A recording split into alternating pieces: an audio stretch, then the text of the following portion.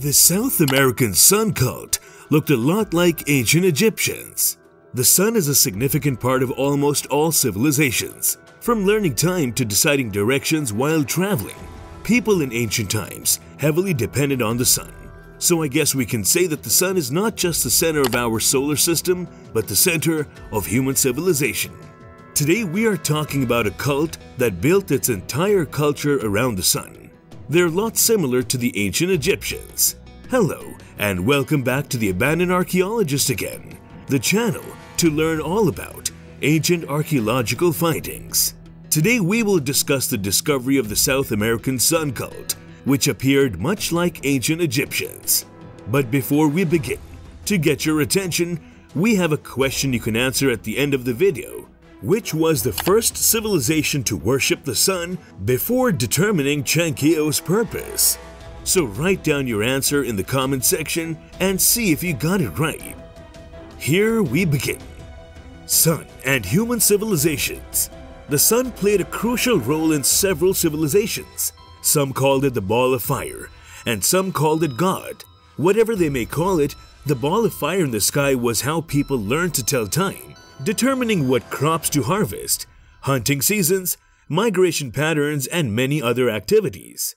We think about the night sky when we generally say that sky was a significant part of many civilizations. We think about the moon, stars, and most importantly, constellations. The night sky is fascinating. Stars made ancient humans on Earth wonder what they were. Some used them to find directions, especially the North Star. It is believed that the slaves in the US escaped following the North Star. In some cultures, especially in the Eastern world, many believe the moon will affect a woman's menstrual cycle. Take the example of Scorpio. Scorpio looked like a Scorpio and hence the name, but the same set of stars looked like a fish hook for Maori in New Zealand. Another example was Greeks thought that the Milky Way was actually the milk of Hera in their constellations, which they called asterisms. Asterisms helped them to plan to harvest and even sacrifice humans. The same set of stars, the same sky, and the same moon meant different things to different people, and so does the sun. The sun was thought to be a disk in the sky earlier. People thought the disk's presence above the horizon created day, and the absence created night. The sun was assumed to be transported across the sky in a chariot in the Bronze Age. Finally, people believed that the sun was transported back to the place of sunrise and back to the underworld during the night. Similarly, Egyptians worshipped the sun. They even built the world-famous Sun Temple. The solar god Ra played an important role in religion, society, and political significance in the ancient land of pharaohs. In the capital city of the Egyptian Empire, Thebes, they even built a spectacular temple called the Karnak Temple. Like ancient Egyptians, the cult worshipped the sun like a god, but instead of a temple, they built a solar observatory. Unfortunately, it took us many years to understand who built it, but now we have the answer. The observatory is called Chanquillo. What is analemma? It may look like an infinity symbol, but it isn't. This is the shape that the sun takes across the sky. If you take a picture of the sun every day simultaneously, you'll see that the sun's position is changing. And can you guess why? It's because of the Earth's axial tilt, the elliptical orbit around the sun. The same reason why days are shorter during winter and longer during summer. Sun has always been a topic of curiosity. People have been pointing at the sun's position since ancient times and arrived at a shape resembling an infinity symbol called analemma. Chanquillo had an extraordinary system for observing analemma. Let's get to know more about what Chanquillo has to offer. Everything you need to know about Chanquillo. Chanquillo is one of the greatest discoveries of our centuries. Chanquillo was built between the 9th and 12th centuries. It is a complex with towers and fortified structures in the Peruvian coastal desert, found in the Casma Session Basin in the Ancash department of Peru. The towers made many researchers curious about their purpose for years, mainly because of their astronomical alignment. The alignment makes a simple but accurate solar calendar. The main feature of Chanquillo is a series of 13 towers arranged in a straight line on top of a hill. They vary in height. The tallest tower is 30 meters tall now, It is believed that it was even taller back then. Speaking about the structure of the astronomical complex, the towers on the west and the east sides of the hill are observation points. These points are used to observe the sunrise and sunset. The sunrise was observed from the west observation points, and the sunset was observed from the east. The accuracy with which these are built is truly plausible. The Chanquillo site is a remarkable example of human ingenuity and innovation in astronomy, utilizing the solar cycle with an artificial horizon.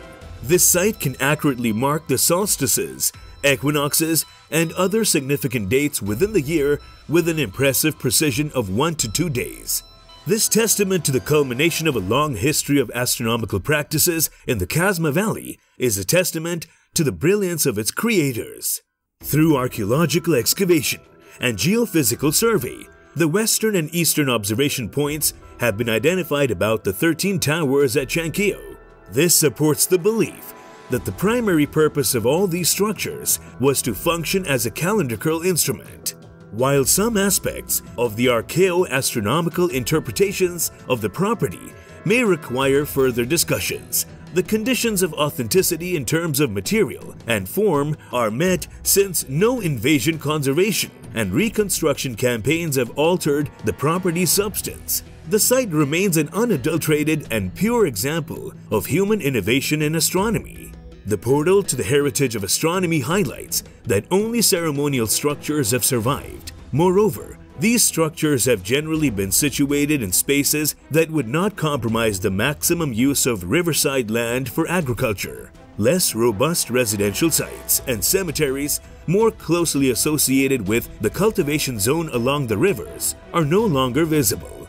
Thus, the Chanquillo site is a unique and precious relic of ancient astronomy that has survived the ravages of time and remains a source of inspiration for modern-day scientists and astronomers. According to archaeologists, during the site's occupation, these structures would have been adorned in vivid colors, ranging from tan and yellow to ochre and white, and sometimes even covered with relief, graffiti, or fingerprints.